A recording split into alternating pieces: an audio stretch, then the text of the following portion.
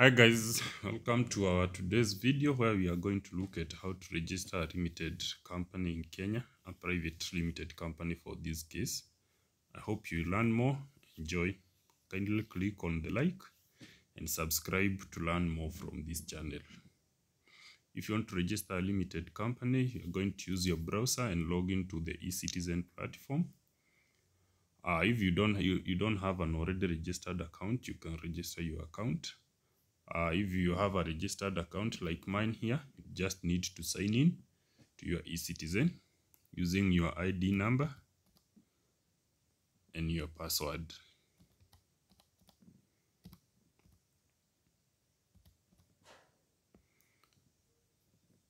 So once you log in, you'll be able to see the different platforms that we have here. So you can see there is the business registration service on the far end here. So you click get service. Once you click get service here, you can now come to up there is make an application. So you can see all the types of applications we can make, but for today we are going to look on how to register a private limited company. So you click on apply now. Things that you need to note before you start registering the company is that you need to come up with 3 distinct names that you want to call your company. So those names will be done the name search, so that if one name is registered, we can always move to the next, and you'll be given the unique name that is not registered. Another thing that you need to make sure that you have is the amount of share capital that you want your company to start with, an email address for the company, which is not registered on KRA. So if it's registered on KRA, it will be rejected. So if you have those, you can click on apply now. So the first step is giving your proposed name. Maybe what do you want to call your company? Maybe just for the purpose of practical, we can write, maybe you wanted to call our company Bradford Limited.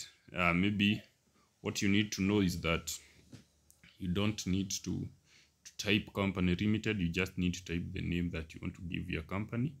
So we give the second name. You can maybe say it's Zilas, and you give your third name here, the name that you want to call your company. Then when you are through with your 3 names, you can click on save and continue. So those are the 3 names that will be done. We are going to do search on.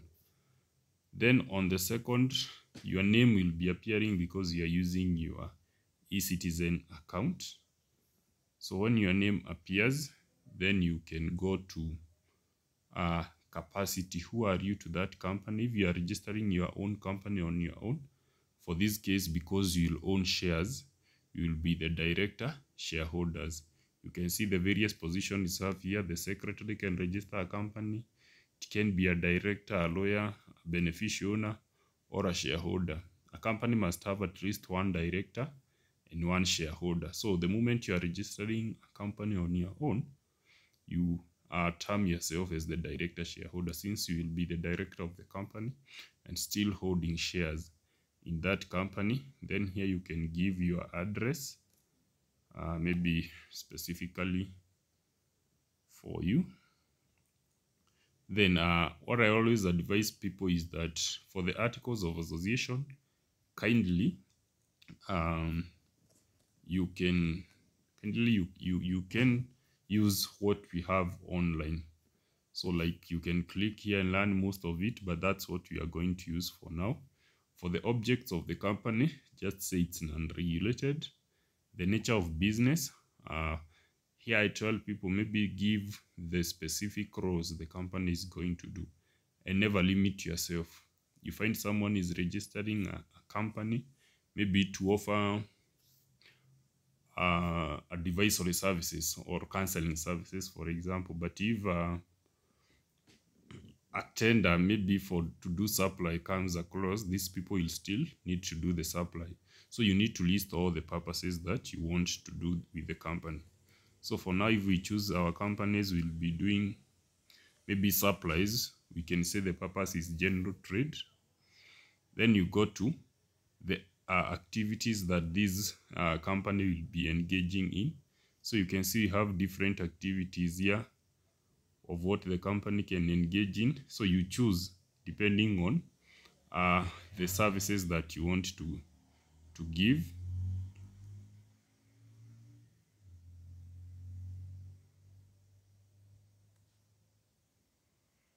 So for this case, maybe our best here could be wholesale and retail trade. Then you go to the division, you choose wholesale and retail trade except repair of motor vehicles.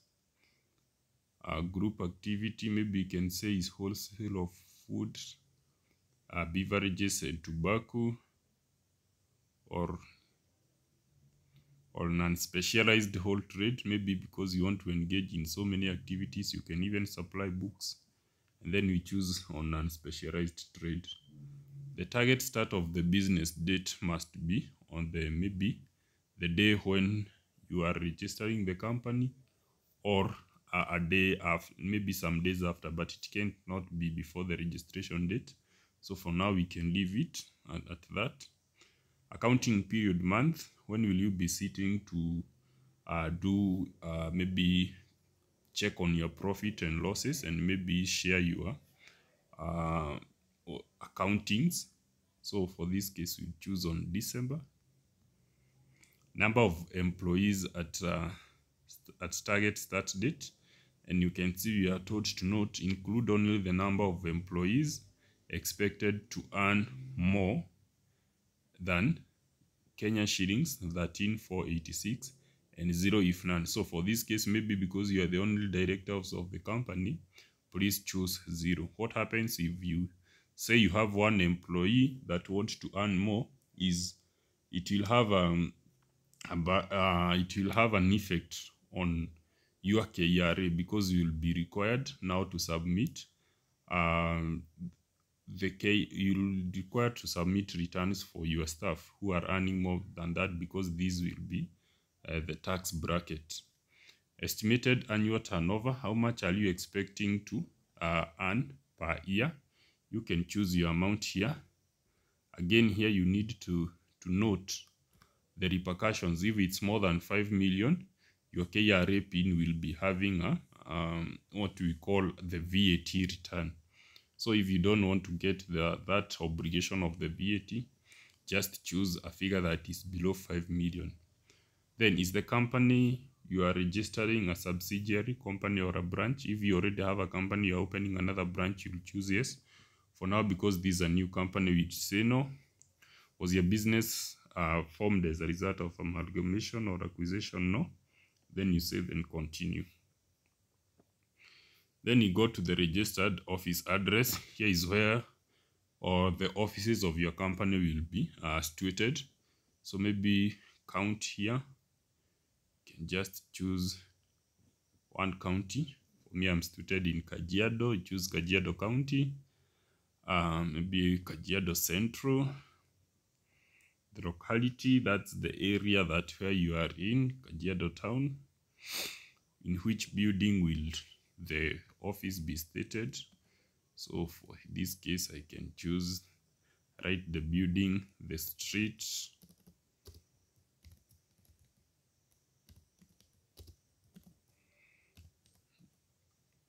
for what we don't have an asterisk or a star at the top, we can just leave it. So the postal address, postal code for Kajiado,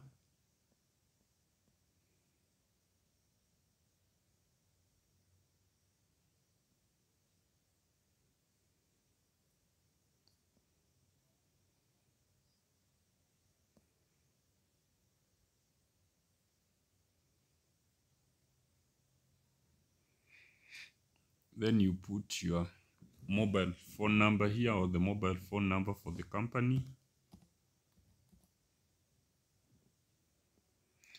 Then the company email address. This way, what I said, you need to have a unique email address that has never been registered. Has never been registered for the KRA. If it's registered, it will be rejected.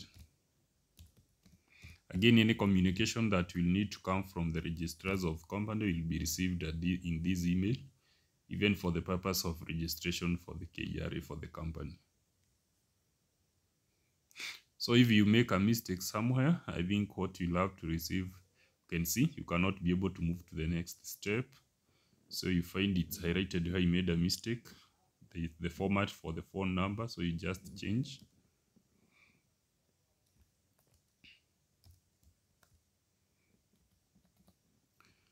Then you save and continue.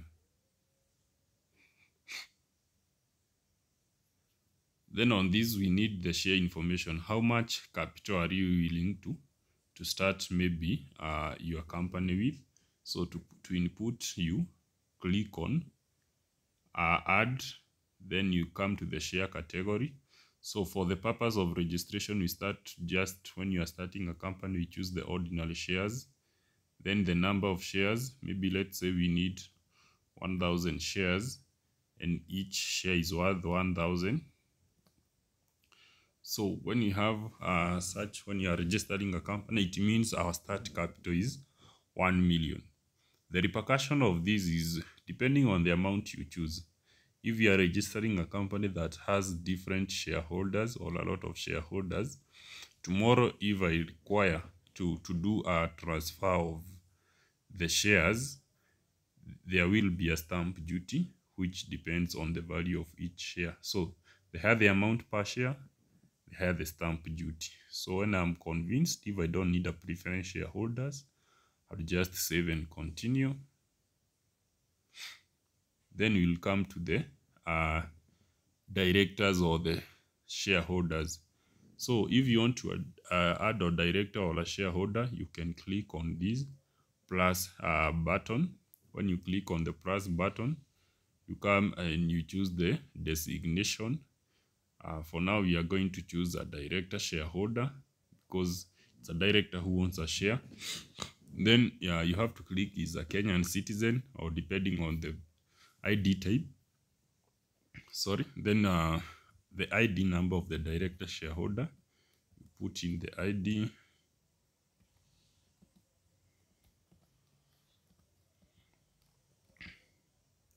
Then we have the first name. That will be the name of the person as written in the ID. Then you click on verify so that all the other details are able to auto-populate from the ID. As you can see, the date of birth, the KRA PIN, and all that. Then we'll put the person's phone number here.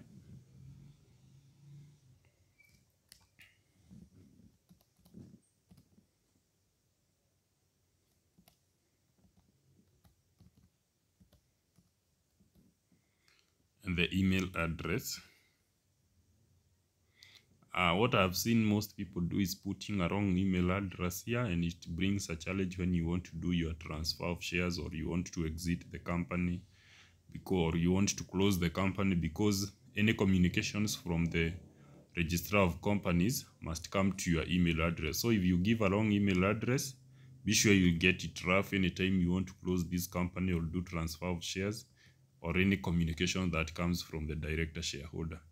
Then you input your postal address and your postal code. Then what is your occupation? One who is registering the companies. What is your occupation?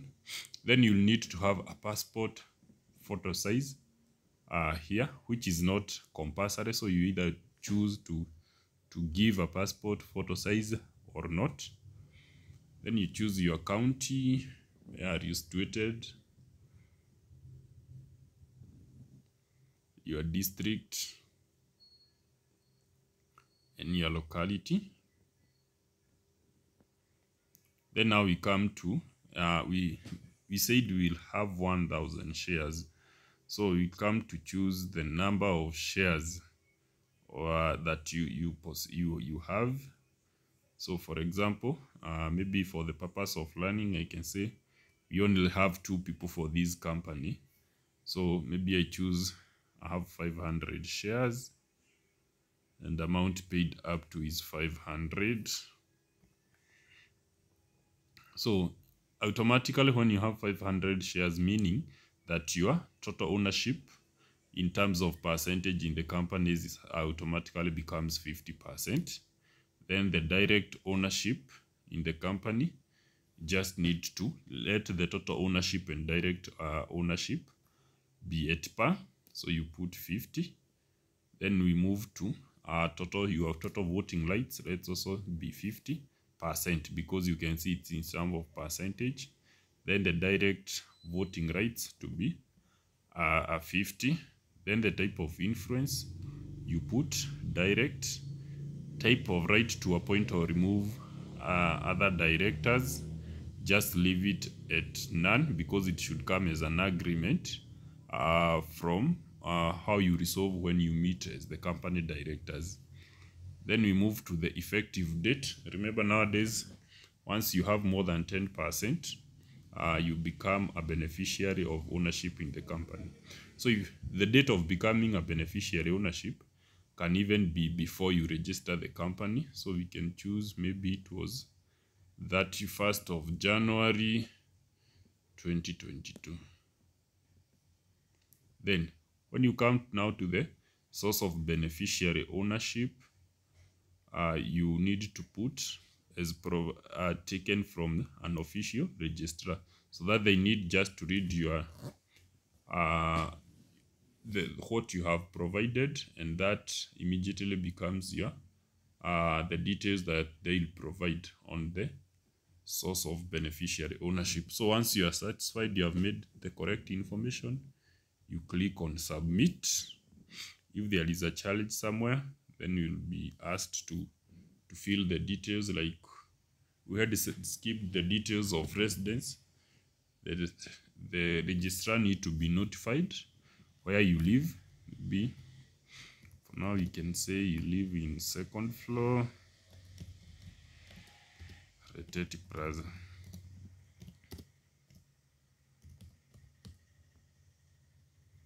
Then you submit. So once you submit, you'll see your name appears on top up there. That's where you find the details that you have entered. And in case you need to correct the details, you can see we have the edit button. In case you even need to remove the details, we also have the button whereby you can be able to delete all the details from there. So if you need to add another shareholder or a director or whatever for that matter, then you click on add. Then you select the designation. Maybe it's a shareholder. Then you have to input all the details as we have done before. But for now, because I have only my details, I just come here and edit and say that I possess all the shareholders. So I'll assume I am registering the company for just one person. So I'll own all the shareholders. You can see the total ownership is 100%. I make sure it rhymes with the direct ownership, the voting rights, and even the direct voting rights. And then I submit. So once I'm satisfied with that, if you need even to, if your company will be having a secretary, you can see there is a button of adding a secretary. Then we save and continue.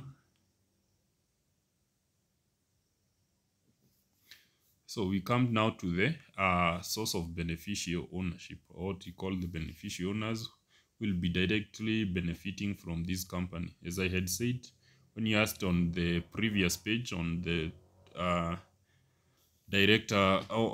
on the beneficial owner, you click on taken from the official register. So this one will automatically auto-populate itself from the register. So you just need to click to save and continue.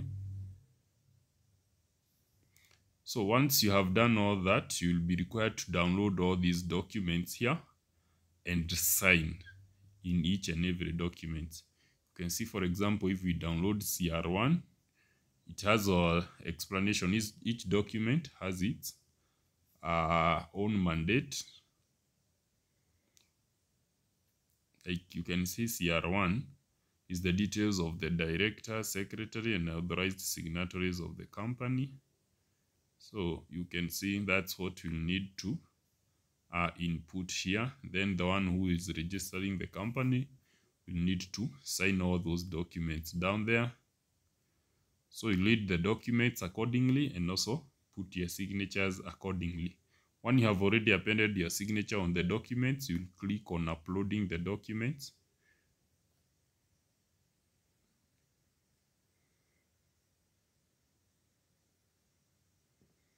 So you'll upload all the documents that we are required to upload here.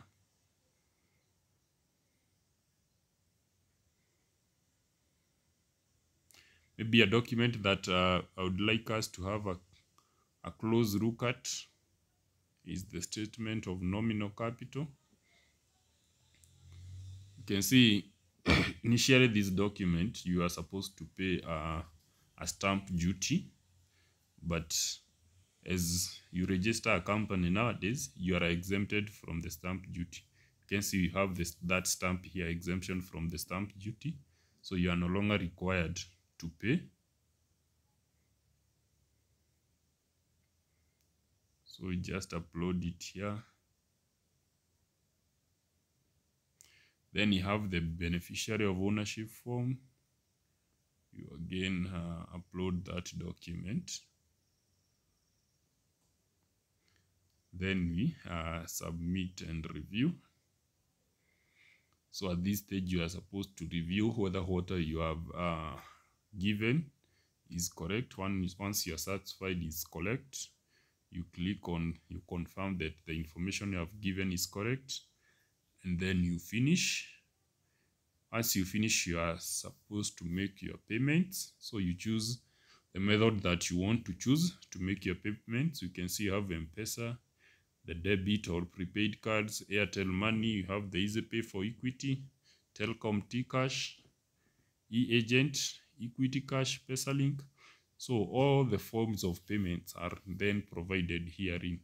For example, if you want to use the M-Pesa, you'll be given the pay bill, the amount you want to pay, and the amount you are required to pay, the pay bill, and the code. So once you make payments from your end, you can now click on complete, and if they confirm that the payments have gone from their side, they will be able to finish on the registration. In case there is a document that maybe you didn't fill well, or you made a mistake somewhere, once you again log into this page, you will be able to find the mistakes that are highlighted here where you are supposed to make corrections.